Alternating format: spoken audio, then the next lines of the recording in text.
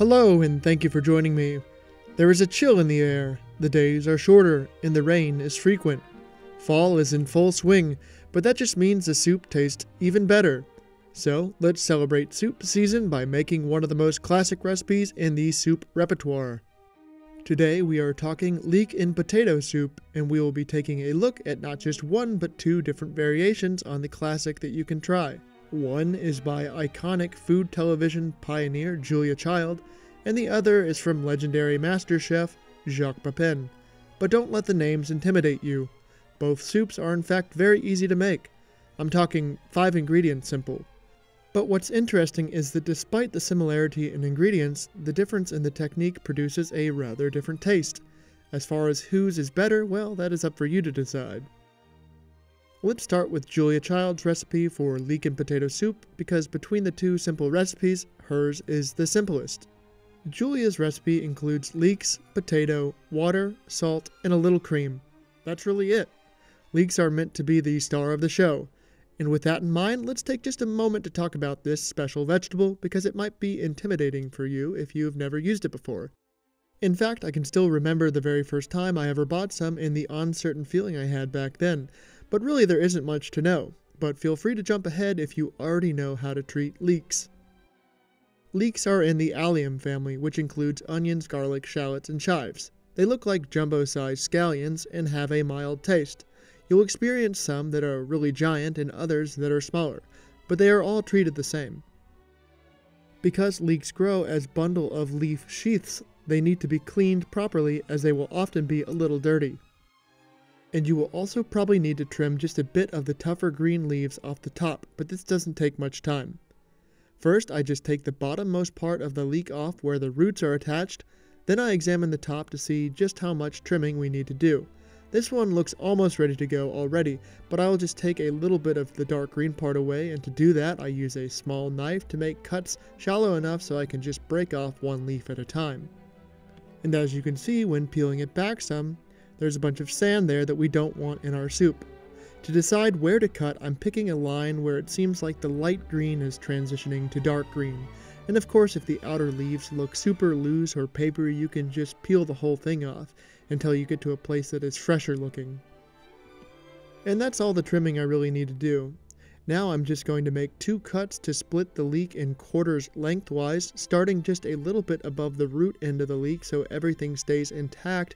I run my knife all the way up.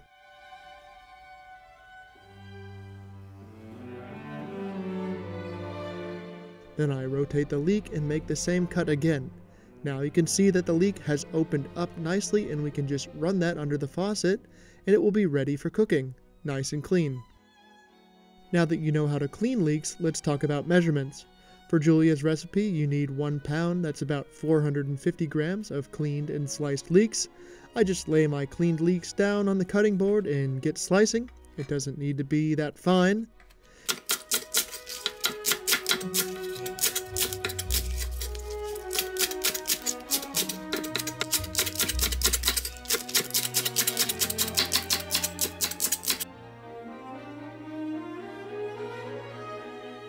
And now for the supporting actor in this soup, potatoes. You will also need 1 pound, again about 450 grams. And we just get those washed and peeled, and then cut them into small, approximately uniform pieces. Let's call those rough inch-size pieces.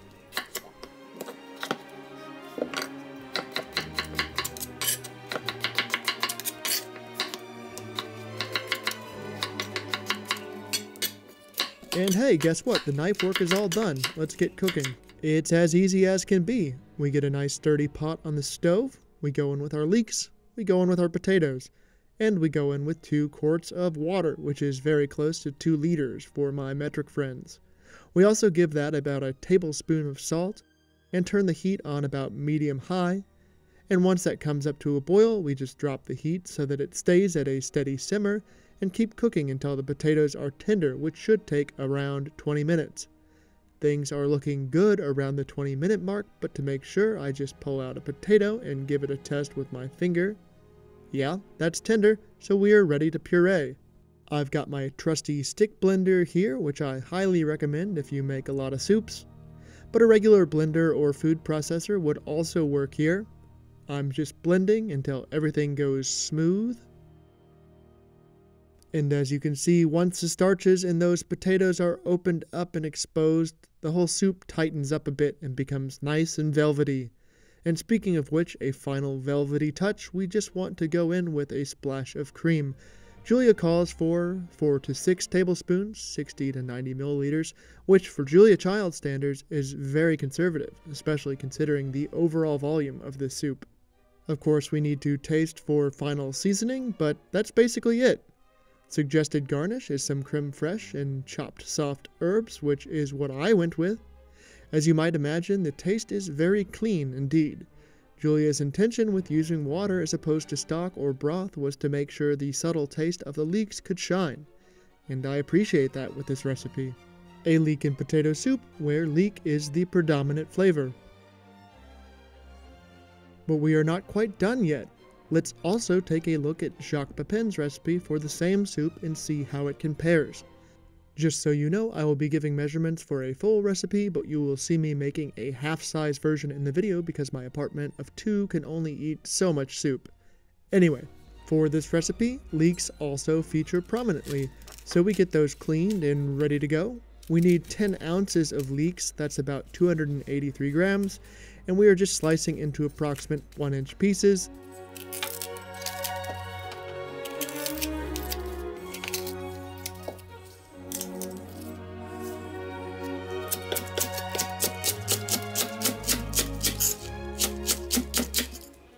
We also need 1 medium-sized onion, which we can just do the snap trick to peel, and then we simply slice it up.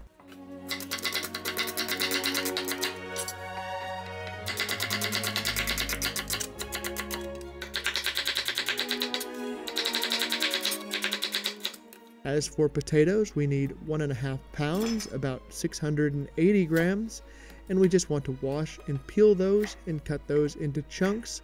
Jacques' recipe calls for approximate 2-inch pieces. With our veggies sliced up, we put a pot on the stove over medium heat, and we give ourselves 2 tablespoons of olive oil. When the oil starts to shimmer, we go in with our onions and leeks and saute them for about 5 minutes. We want those onions and leeks to soften up and start to take just a little bit of color. After 5 minutes, with some occasional stirring, we seem to have met that goal. The onions and leeks have wilted down and some are taking on a golden brown coloring. Now we go in with those potatoes, and instead of water, Jacques uses chicken stock. We need 6 cups of that, which I have here. Now we just give ourselves a nice pinch of salt and a few grinds of black pepper, and bring that up to a boil. And once at a boil, we drop that down to a strong simmer and let it go for about 25 minutes, or until our potatoes are nice and tender. I check in around the 25-minute mark, and indeed, as you can see, my potatoes are nice and tender. Now, to finish, we throw in 3 tablespoons of butter and puree the soup the same as before, just letting your appliance of choice run until a smooth and velvety texture has been achieved.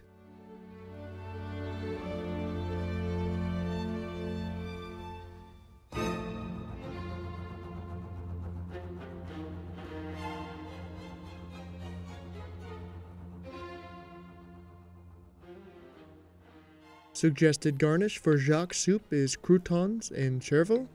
Chervil is a little hard to come by at the grocery store, so I'm opting for chives again. I just picked a few and sliced them just as beautifully as I can, though Jacques wouldn't be opposed to just using some scissors. And for croutons, I have a nice old piece of bread which I just trim the crust off of and dice into little cubes. Then I just saute those little bread cubes up in a bit of butter and olive oil until they are golden brown and crispy. Oof! Looking nice. And now we are ready to serve. We want to serve that soup nice and hot. In the colder months, it can be a good idea to warm up your bowls in a warm oven before pouring the soup, or the temperature can really drop if the plate is super cold. So, there I have my soup and petit croutons and thinly sliced chives. Only thing left to do is taste. Very nice. And predictably a little richer because of that chicken stock. So, after all that, where do these soups stand? Well, Julia's recipe is much lighter in flavor, in large part due to the use of water instead of stock. But I love how simple it is. It's great to have a soup where you don't have to stress if you don't have any chicken stock on hand. It's actually a 3-ingredient soup if you don't count the water and salt. And with Julia's soup, it is probably more appropriate as part of a larger multi-course meal.